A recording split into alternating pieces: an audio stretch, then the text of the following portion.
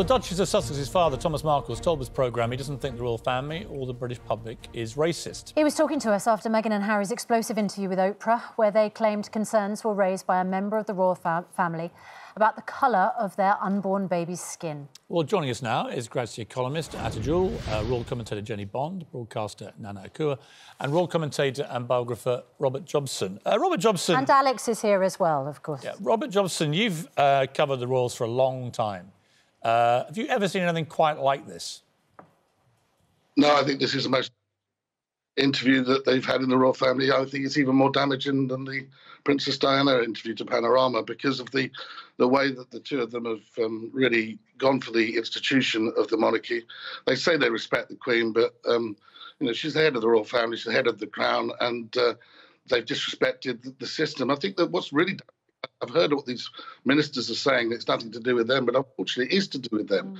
You know, the issues, Parliament is sovereign, and the reality here is, you know, Prince Harry, who's rejected the royal family, sixth in line to the throne. One day we could get a situation, it might not happen, but if something happened to Prince Charles or Prince William, he would then be called upon to be a regent to a young Prince George. Is that acceptable? And if he wasn't good enough, then Prince Andrew would do it. That's not acceptable. I think that really it's time that we took stock of the situation. Prince Harry and Meghan, they want to be private people. That's fine, do it. But then they have to not be out of the line of succession, not have the titles, and we can all move on. OK, Atajul, I mean, the big charge, the incendiary charge, the really damaging charge, is one of racism, which Harry and Meghan have levelled at a senior member of the royal family that isn't the Queen or Prince Philip, so it narrows it down. This could get very nasty, couldn't it, for the royals? Very damaging. Very damaging, but I think post-pandemic, post-Black Lives Matters, this is a time where we are challenging old systems, old structures. I believe Meghan when she says, and Prince Harry when they talk about institutional racism, because I've experienced it. I have been the only Black woman, Black voice in a room full of power, which doesn't look like me. I worked at Vogue House to get into the room, to get into the building. I had an interview with the head of HR. I was asked, because you have such a great education, do you feel more white? I have been told by my headmistress at my very privileged, expensive private school, don't bother to apply for Oxford. They don't want your kind. You know what I mean? I've had it all through my life. So when she says this is happening, I believe her because I've lived it. Yeah, that's... I mean, your experiences and your voice is so powerful on this. I wonder whether Meghan Markle's description of her experience has allowed people to now speak out about that. It's interesting what her father said. He says he doesn't believe that the royal family or society is racist. He is a white man, the father of a daughter who is mixed race. But his daughter is saying something very different. And as we hear over and over again, it is the perception and the experience of that which must be heard. I totally agree. I, like Prince Harry and Meghan, I have a mixed family. My husband, you know, he's public school educated. I always joke he looks like a Viking. He's British. We have mixed heritage twins. One of my daughters is very light in skin tone with blue eyes. The other is darker. We are a walking social experiment of what 21st century racism looks like. He has seen it through my eyes. We live very different in very different worlds, different parallel worlds. He gets 5 hugs a day verbally. I get 5 slaps a day. I walk into a shop with my darker skinned daughter. The walkie-talkies kick off. I'm followed by security. My husband goes to a shop with my blue-eyed daughter, and they are given free gifts and chocolates and discounts in shops. And unless you walk in my shoes, you don't know what I'm talking about, and that's okay. But if 10 people say front, lie down. OK. Nana Akua, you have a slightly different perspective on this, don't you? Well, I mean, look, my perspective is this. First of all, what was the context of that question with regard to the colour of the child's skin? I myself have faced racism, so I support Meghan if people are being racist, because that's just not acceptable on any level. But I think we need to be very clear about the context here.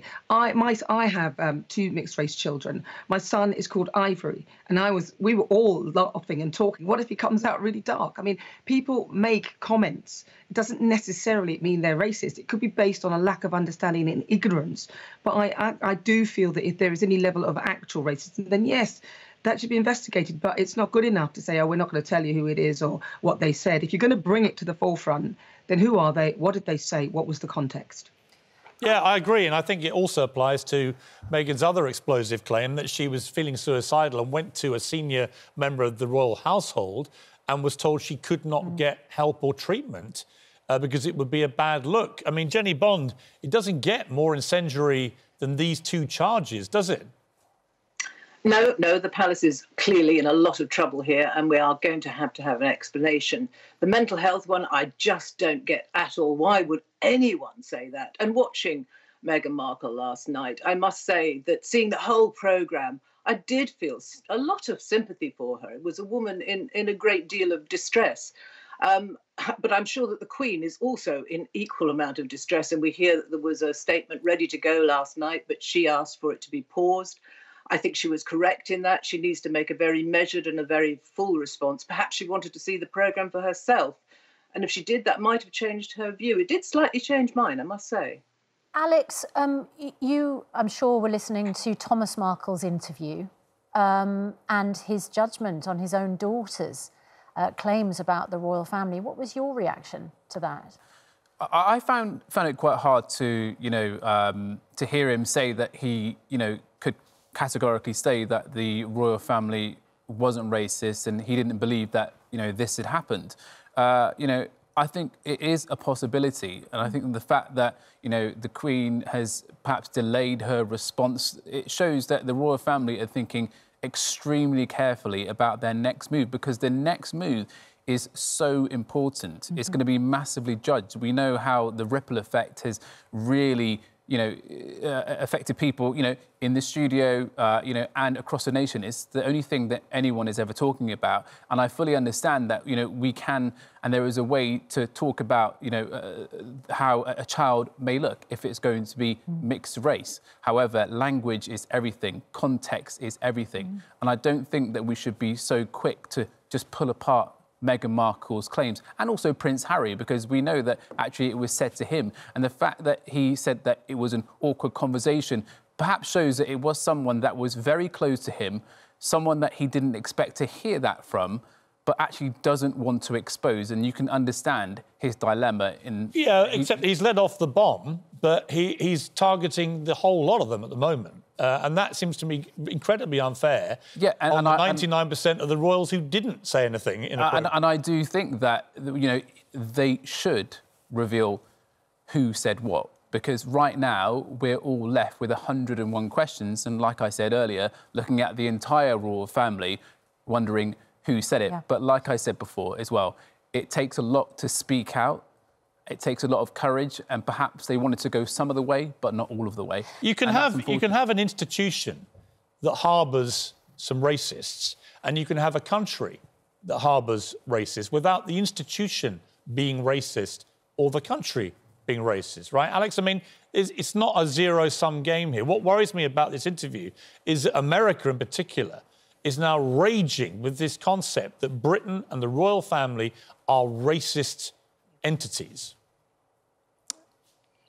I understand that, and I'm not surprised that the Americans have taken that view. They've always been very strong on racism. They perhaps confront it a lot more than we do. Their conversations are a lot more frank, and I'm not surprised that they've sided, with Meghan Markle on this and also Prince Harry. Like I said, I do feel that in order to move forward, someone needs to step forward from the royal family and perhaps take a step back, because, as you say as well, if this is true, and if it was a senior royal, if it is someone that's to be king, how can we respect them? Well, to me, the context is key, because if this was said, and it was said innocently, that's one thing. If it was someone literally, as Nana said earlier, if it just innocently asked a question, that is one thing. If it was said with any derogatory tone or concern or worry about the skin colour of the baby, that is out-and-out racism and is completely unacceptable. The problem for the palace is it appears to be somebody who may be a future king that Harry is targeting here with this. As we've heard this morning, it is about their experience of what they heard as well. It isn't just what was said. It was it's not